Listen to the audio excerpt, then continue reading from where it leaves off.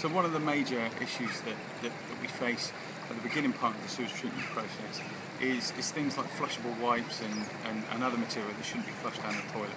So it's a quick test that we show on some of the visits to show the major problem that we face. So this is the flushable wipe, or so-called flushable wipe, in that bottle, and in this one is just some normal toilet tissues.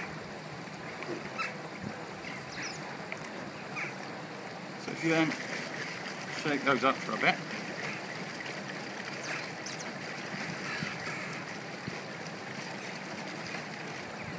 so what you can see there is obviously the toilet tissue is completely disintegrated, so it can be safely taken out of the process.